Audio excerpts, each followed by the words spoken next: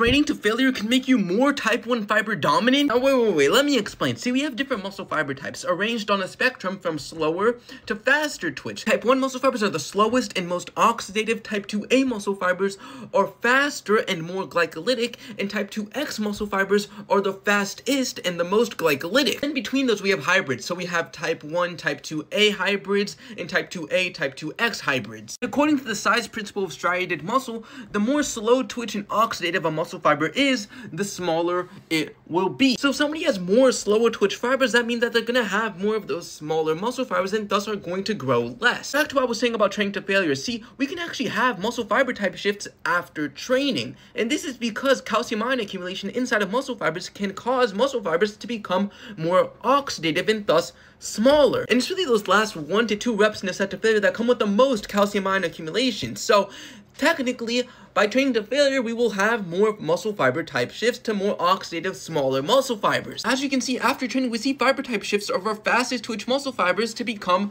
more oxidative. Now, it probably won't make a crazy impact in terms of the growth of the entire muscle, but what it will make a big impact for is for athletes. Because when we're doing really fast movements, the only muscle fibers that contribute are those fastest twitch muscle fibers. So if we're losing those type 2X muscle fibers that have a maximum shortening velocity of about 5 to 6 fiber lengths per second and going down to type 2A that have a maximum shortening velocity of 3 to 4 fiber lengths per second, that can make a huge difference in terms of speed. So while it's definitely less important for hypertrophy, I would definitely recommend for athletes to leave, 2 RIR so that you minimize fiber type shifting as much as possible.